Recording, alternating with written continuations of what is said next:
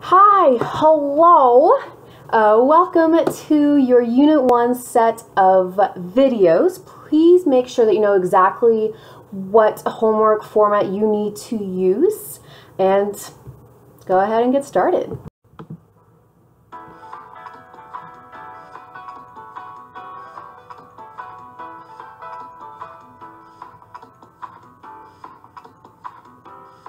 Alrighty, my friends. So for today's video topic, we are going to be looking at the shift from hunting and gathering to farming.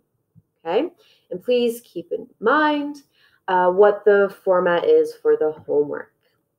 And I know this topic is incredibly exciting, right? Wow, going from hunting to gathering to farming.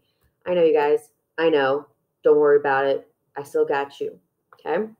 So what are our objectives? We have three main objectives for this video. Number one, where should world history start? Right? Number two, what were the human effects of transitioning to agriculture, right, to farming? And then number three, what was the shift from hunting and gathering to farming, right? Essentially just addressing our topic. So without further ado, we're going to go ahead and get started with how agriculture was influenced by the various gender relations. So many scholars believed that women most likely began the actual care for plants. The reason being is that the women became very familiar with the whole entire life cycle of plants because they had to forage and gather near their communities. And they noticed the effects of sunshine, of rain, and of various temperatures on the vegetation. And so, hoping for a larger and more reliable food supply, women in the Neolithic societies probably began to nurture plants instead of starting to collect the available foods within the community. Meanwhile, instead of just stalking game with the intention of killing it for meat, Neolithic men began to capture animals and domesticate them by providing for their needs and supervising their breeding, right? Saying when it's yay or nay to make some burgers. And these practices gradually led to the creation of agricultural societies. So for our unit, we're going to be looking at regions in Southwest Asia, okay, indicated there for you. And agriculture kind of mainly started in this area here and domestication around 9000 BCE. We're also going to be looking at Africa, specifically Egypt and Nubia. We're going to be looking at East Asia as well as South Asia, right, with modern day China, modern day India. We're also going to be looking at Mesoamerica and Oceania. Various grains like rice, for example, were being grown in East Asia, and cattle, sheep, and goats were being domesticated in Africa. Domesticated animals, however, were much less prominent in the Americas, Eastern Hemisphere, because the Paleolithic peoples essentially hunted all of their large species to extinction. So in the Americas, they had mammoths, right, mastodons, and horses, yes, were indigenous to the Americas, but they essentially all disappeared from the Americas by about 7000 BCE because, once again, they were hunted to extinction.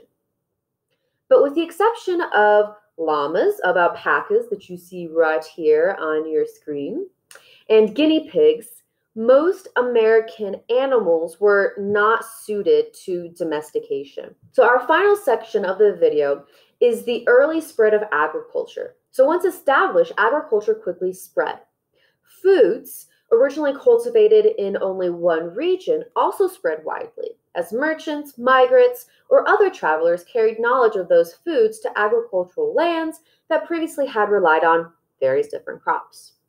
So for example, wheat is originally from what is modern-day Iran, right, in the Middle East.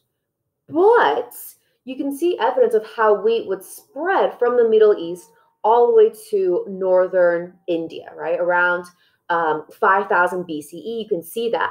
So even though agriculture was established all throughout the world at various times and independently, yes, agriculture still was a way for humans to connect with one another, to trade their knowledge, their experiences, their goods, and to spread various types of plants that can be created and made for human consumption.